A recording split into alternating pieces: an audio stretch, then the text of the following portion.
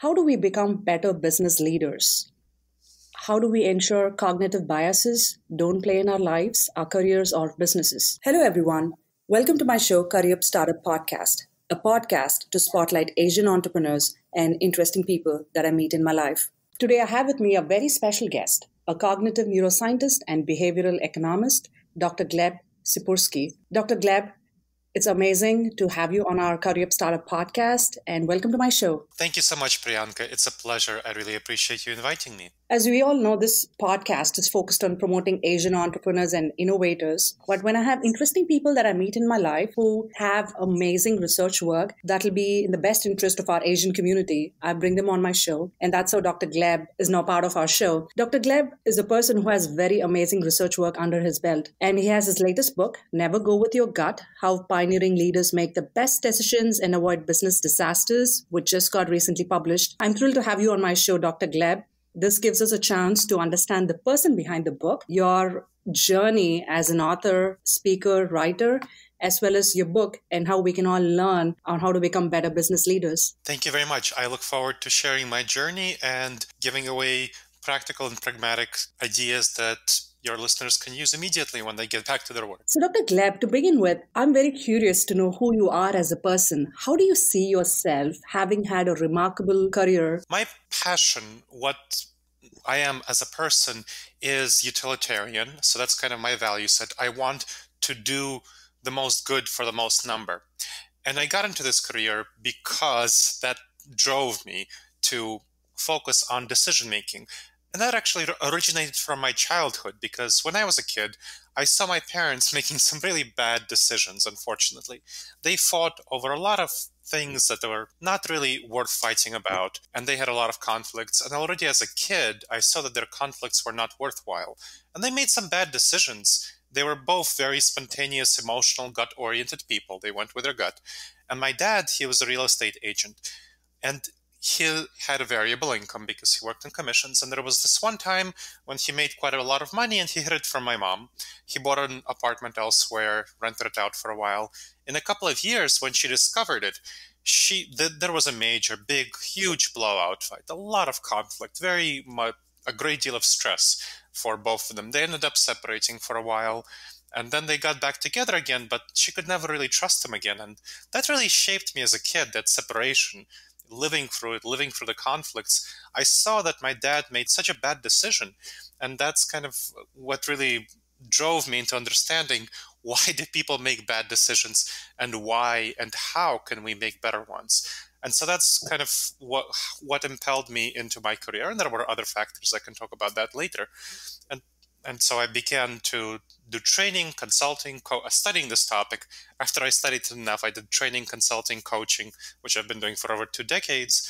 And also I went into not simply studying this topic, but becoming a researcher in academia, going into cognitive neuroscience and behavioral economics. So I spent over 15 years in academia, including 7 years as a professor at Ohio State, researching these topics. So that's kind of where my background comes from that led me here, where my passion, again, is to help people avoid suffering. And by helping people make the best decisions, I think that's the best, most important thing I can do to avoid suffering, helping leaders especially make the best decisions because they can help their followers, people who they lead, avoid suffering. That's very true, Dr. Gleb. It's very interesting how our childhood memories really shape what we want to do with our life. And for you, it was the memories around your parents and how they could be better decision makers. Glad you're helping the society as a whole with your experience and insights. Now, I know you have a PhD in behavioral science from University of North Carolina, Chapel Hill. Talk to us about your PhD experience and how that shaped you as a person. My PhD experience was really interesting because during that time, so like I said, I was very interested in decision making. I already studied it somewhat before going to my PhD, which I did. I started doing training, consulting, coaching already before I decided to go for formal education at the PhD level. I got college education and studied these topics by myself. Now, once I got into the PhD, I realized how much I didn't know. There was this really interesting episode where, just very illustrative, my professor gave me my mentor, he said, hey, if you have a choice, I'll give you a choice. You take either $45 or you flip a coin for a chance to win $100. What would you choose? And I chose $45. That felt safe to me. I wanted the $45 and I didn't want to risk it. And he told me that the vast majority of people, large majority of people, make the same choice that I do. However, the result for them is losing out. They actually lose by making that choice because a flip of a coin is 50%, and 50% of 100 is, of course, $50 on average. So if I kept making that choice every time, I would lose a great deal of money. So imagine 100 flips. That's going to be a $5 difference, and that's $500. Imagine 10,000 flips. That's going to be a $500 difference, and so on. And imagine 1,000,000 flips, and that's going to be, of course, a $5 million difference. And I said, hey, professor, but you told me I didn't think of it as a repeating scenario. If you told me it was a repeating scenario, I would change my mind. Maybe I would choose the 50%. And he said that that's one of the biggest problems with going with our gut, with our intuitions. We feel every choice between us in front of us is a one-time choice. Whereas in reality, the one-time choice, the flip of a coin, represents the whole range of choices we make over our whole lives. And we make bad choices because we think of each individual choice as a one-time choice in front of us. Whereas what we really should do is think of it as a representative of a long series of choices. And how would we make these choices given that they're representative of a whole series of choices? Because in reality, our life is just made up of 1,000,000 coin flips. And so what kind of choices do we want to make? The safest choice, or the ones that make the most benefit, that give us the most benefit in the long run, even though they may feel more risky in the moment? So it was just Right. one interesting scenario that really showed me how little I knew and how much my intuitions led me astray. That's a very interesting analogy, Dr. Gleb. Most of our times we try to be within our comfort zone, right? Our safety net. There's an outcome that you're very sure about, but sometimes you have to take those risky choices. Tell us about the book, Never Go With Your Gut. For me personally, my belief so far has been your gut instincts are always right. That's the way most of us tune our brain, and sometimes they work in our best interest. So you kind of feel that, hey, this seems to be working well. But now your approach seems to be slightly different. So tell us more about why we should never go with our gut. When I was younger and I didn't study decision making formally, I also thought that going with your gut is the natural choice, the one that feels right, the one that feels comfortable. However, once I got to actually studying these topics, even before graduate school, I learned that our gut is going to lead us in the wrong direction many times, just like it led my dad into the wrong direction when he made his choice to hide the money from my mom, or when my gut led me to choose the $45 instead of the coin flip for $100. Our gut reactions, our intuitions, the big problem with them is that when we feel something is right, we believe it is right. And there is a big difference between feeling and what is the reality outside of us. Many times we feel certain ways about the situation. We feel depressed people feel sad when there's nothing to be sad about. Anxious people feel a threat when there's nothing to be threatened about. And those are just two extremes that we're more familiar with. We can recognize that depression and anxiety are problematic feelings. They don't necessarily represent anything about the external world. Well, our gut reactions are a broader pattern of that same deceptive feelings, where a feeling of comfort is often exactly the wrong thing to do.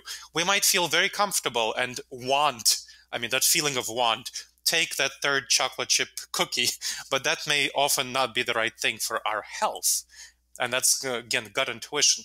That's because our gut intuitions, they aren't actually adapted for the modern environment, for our very complex, multinational, global environment. They're not adapted for it.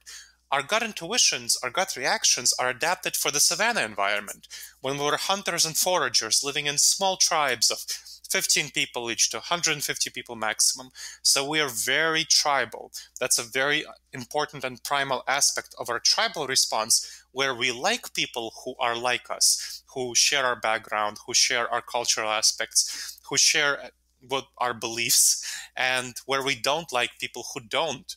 And that's a very big problem in our multinational global environment where we have to make decisions and work with people who don't look like us, who share a cultural background, if we actually want to succeed, if we want to maximize our success. So tribalism is one big problem. The other big problem is the fight or flight response. The fight or flight response was very important for our ancestors to survive. That was critical. They had to jump at 100 shadows in order to get away from that one saber-toothed tiger. And that was really important. We are the descendants of those people who survived because they had that very strong fight or flight response. However, we have many less saber-toothed tigers in our world right now, as you can imagine. But we still have that tendency when we are faced with a decision, with a conflict, with a problem, with a threat, we tend to jump way too fast, decide way too fast. And very often when we jump in the wrong direction. And that the big problem here is that entrepreneurs are praised for making fast decisions. And that's very harmful. That's very dangerous. Just like they're praised for going with their gut. That's very harmful. That's very dangerous because often these fast decisions are going to be the wrong decisions. And they set the pattern for a bad series of situations that ruin enterprises, that ruin small businesses. I mean, if you look at small business statistics, you'll see that over the last 50 years, when you open up a small business, 50% of the time you're going to fail within 5 years. And of 66% of all small businesses that open up fail within the first decade. So that's really terrible. And that shows you that entrepreneurs make really bad decisions when they just go intuitively with their gut. So that's what some of the stuff, that's why we should never go with our gut. We should always check with our head before going with our gut. And the book talks about a lot of specifics, a lot of details, and specific techniques that would help you make the right decisions. But that's kind of the broad 30,000-foot picture of what the book's about. So if you look at great leaders in our history, great business leaders, be it at companies like GE, they have survived through trials and tribulations of, being the company they are today.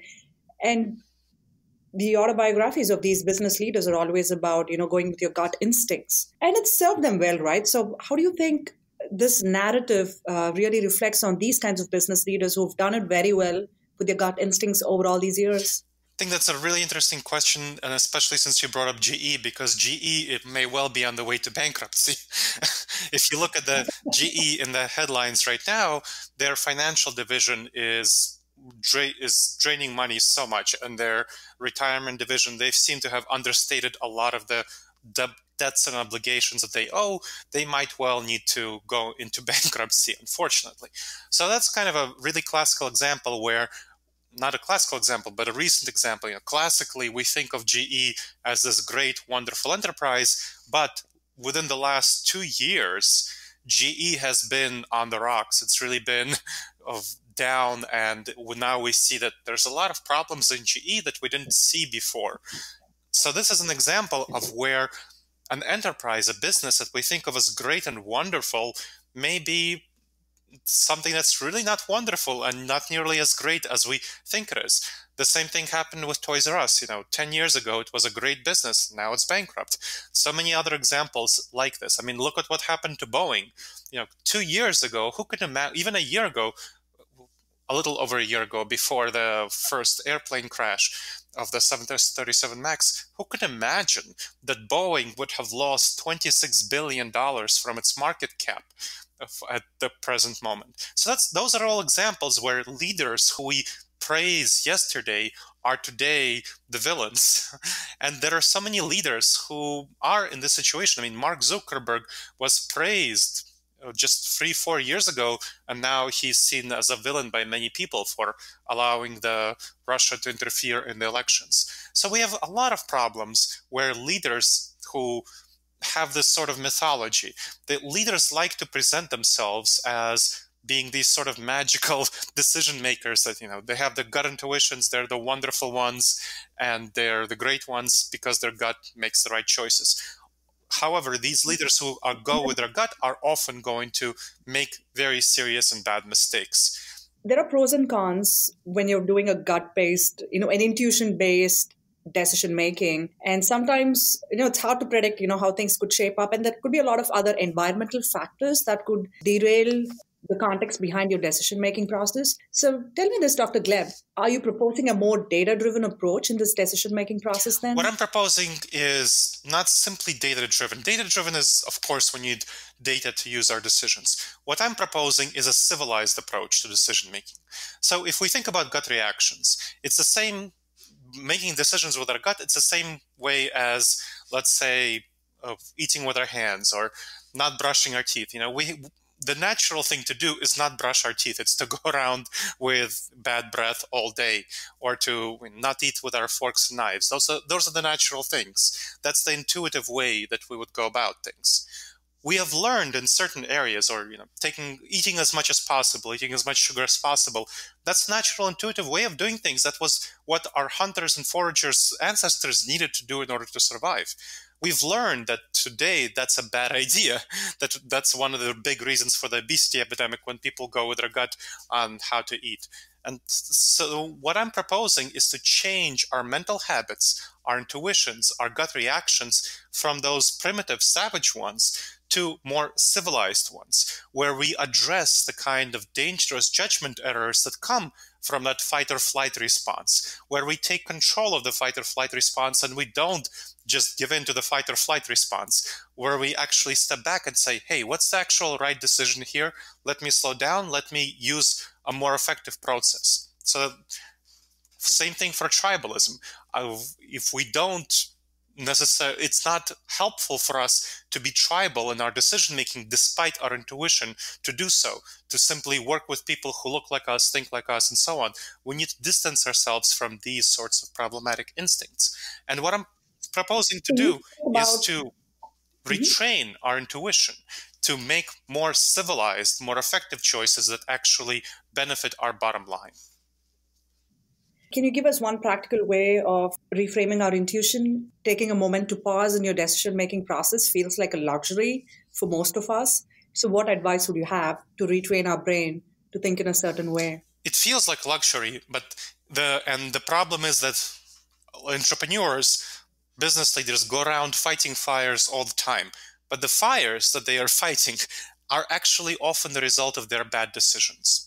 And that's the huge problem that people don't realize, that they don't even realize that they have. The fires that come about are a result of them not predicting a problem in advance or making a bad decision.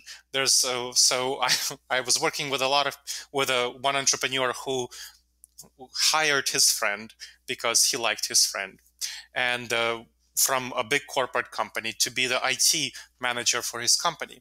This friend couldn't deal with the startup environment, with the startup enterprise. He couldn't deal with the chaos that was necessary for a startup. And so the friend didn't really succeed. And the person who hired him, the CEO, had a lot of trouble having difficult conversations with the friend because the friend was a friend. So that was an example of where he didn't really think about the problems that would come from hiring somebody he liked, and he had to deal with a lot of stress and strain as a result, wasted a lot of time and money. So that's kind of an example of where the consequences of these gut decisions come to. What you can do instead is take a little bit of time, just a tiny bit of time, a few minutes, to pause and think about the decision and ask 5 key questions to avoid decision disasters. Now, I'm going to go for the 5 questions, but before going for the questions, I'll give you another example to illustrate that it doesn't really take more time than you think.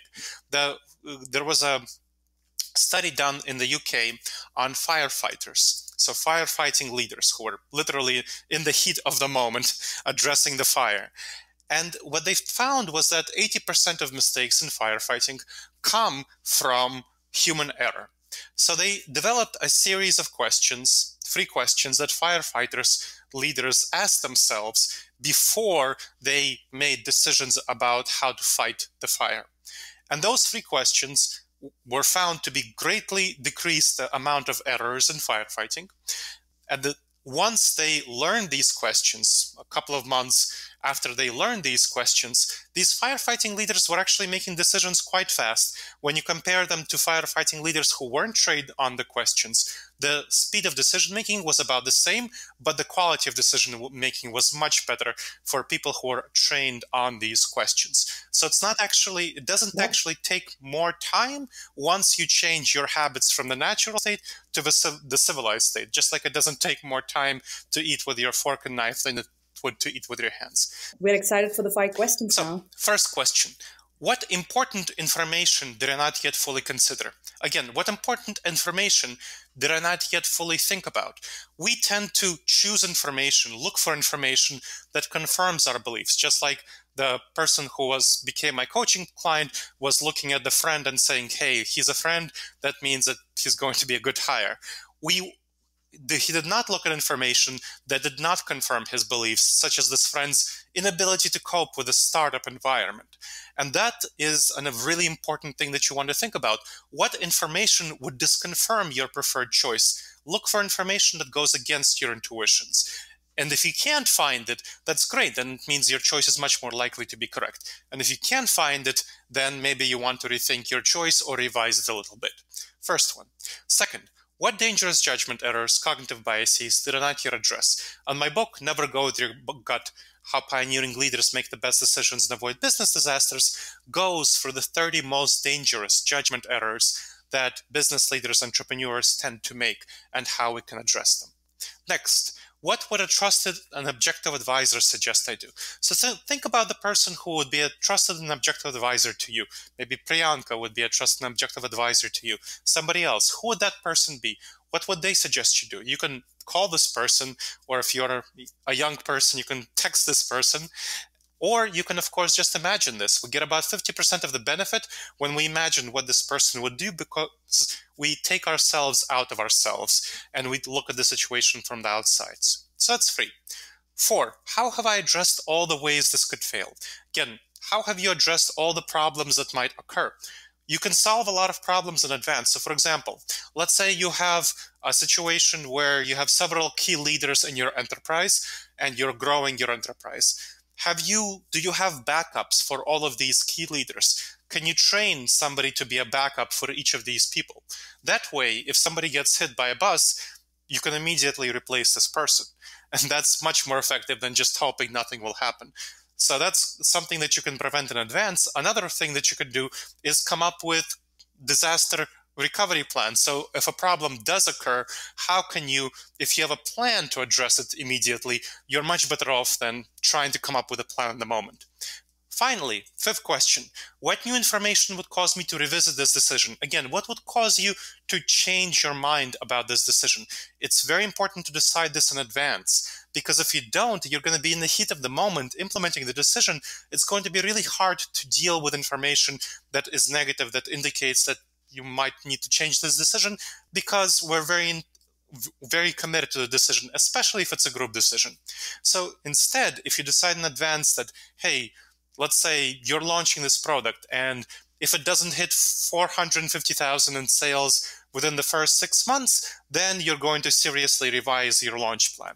That's one example. Or let's say you hire this key person for your team, and if this person doesn't meet certain indicators within 6 months, you're going to seriously reconsider whether you made the right hire. So that's another way to approach this sort of question.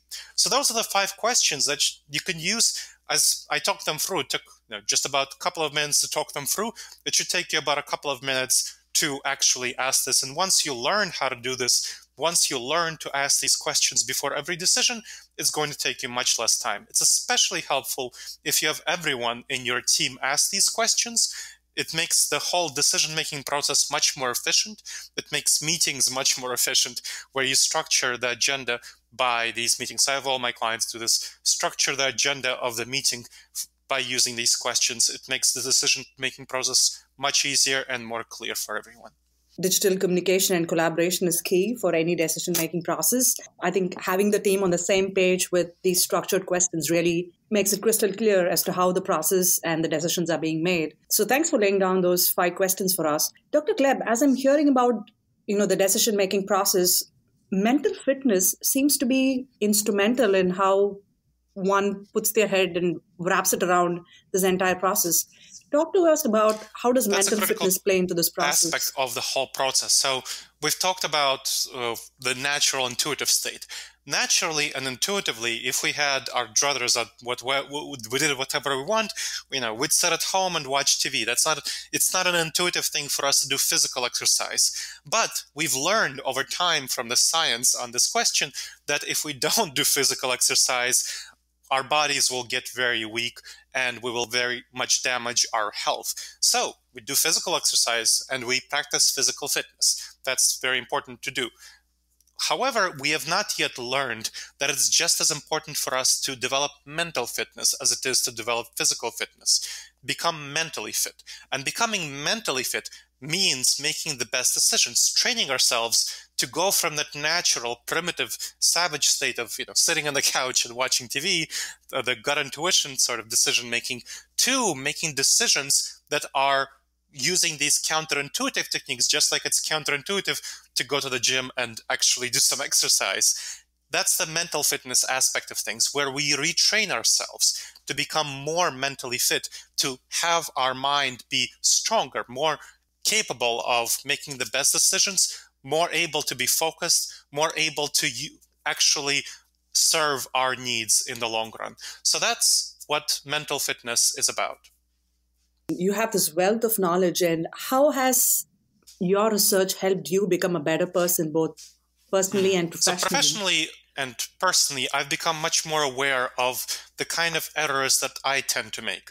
When I was I already gave the example with the 45, with my tendency to take the $45 versus the 50% chance of getting $100. Now I'm definitely much more inclined to take the riskier choice that makes much more long-term consequences, that gives me more long-term benefits. And that's very important. I mean, if you think about the difference of $5 or 10%, if over the course of your whole career you make 10% more money every year, and of course the compounded interest is really important here, you get so much more money.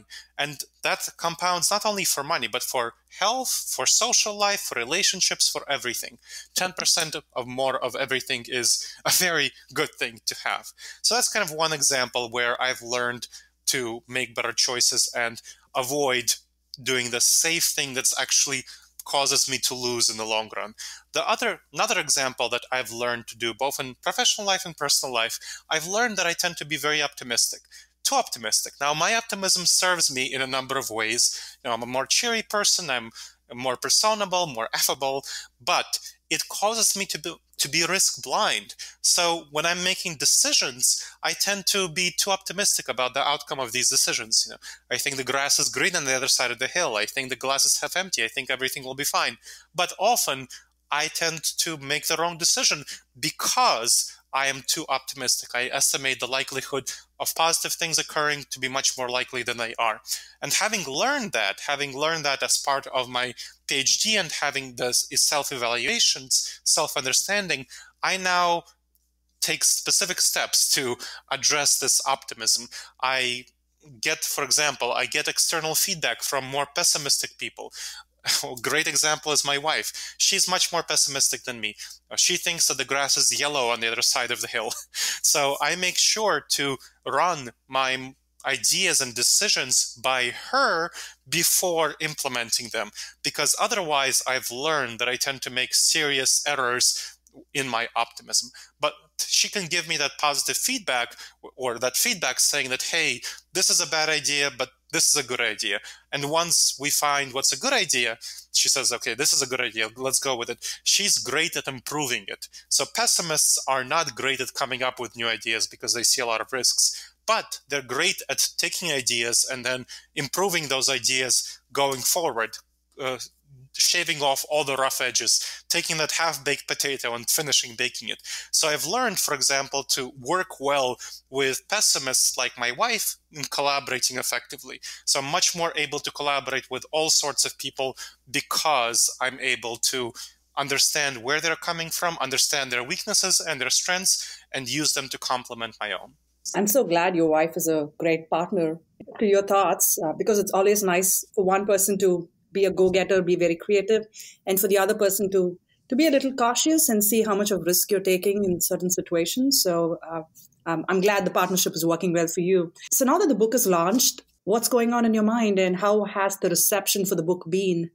It's been really great to see people who, and I'll be curious to ask you that too, who just intuitively think that, hey, going with your gut is the right thing to do, to now start to question themselves and say, hey, maybe my gut, maybe there are some cases in the past where I've made some decisions that I went with my gut and they weren't the best decisions. And asking these 5 questions, for example, would have prevented me from making these decisions. I was just giving a presentation to a group of Vistage members who are middle-level leadership positions in companies of 100 to 1,000 people. And we've talked about a number of examples where they tended to go with their gut. They felt that they could trust their gut. But once they started to think about situations where they made decisions that were too fast and that were wrong because of fight or flight response, or they made decisions based on liking somebody or disliking somebody, and this like or dislike wasn't actually about this person's competence in the workplace, but about their background, about their characteristics, things that don't really have an impact on their work. So these sorts of thoughts and these sorts of understandings that, hey, I need to be more humble about my decisions. I need to trust myself less, be more humble, be less arrogant, be less confident than I intuitively am, and actually adopt this process, these 5 questions to avoid decision disasters. That has been very helpful, and I've been very cheered to see people adopting them and being able to integrate these and actually cause themselves and others around them less suffering, because that's what I'm passionate about, decreasing suffering and increasing well-being for people. And I'm seeing my book do so, and that's really exciting. That's something I'm very passionate about. Well-being is the key in today's society, and I'm so glad your book is moving the needle in that way. So, Dr. Gleb, are you ready to be in the hot seat for us? Sounds good. So here's how this is going to work. I'll tell you a word or a sentence, and you tell me the first thing that comes to your mind. And unlike your book, this has to be going with your gut and a very fast and flight response. So let's see how this works. Leadership. Decision-making. Role model. Bill Gates. A favorite book besides yours. Of course. Thinking Fast and Slow. A value that you strongly believe in. Integrity. What does happiness mean to you? Satisfaction with the way I'm currently living my life. What is your native language and one word to describe yourself in that language? My native language is Russian, optimistic. That brings us to the end of our podcast with Dr. Gleb. Dr. Gleb, it's been a wonderful experience getting to hear your perspectives on how not to go with your gut and the 5 questions as part of a decision-making process. For me personally, as somebody who believes in gut instincts, and as a woman, you feel your intuition always overrules your mind. I'm excited to read your book to see what perspectives could be useful to retrain my mind. That was Dr. Gleb Tsipursky for you guys on Career Startup Podcast. This is your host, Priyanka Komala, signing off until another episode with another interesting guest. Thank you.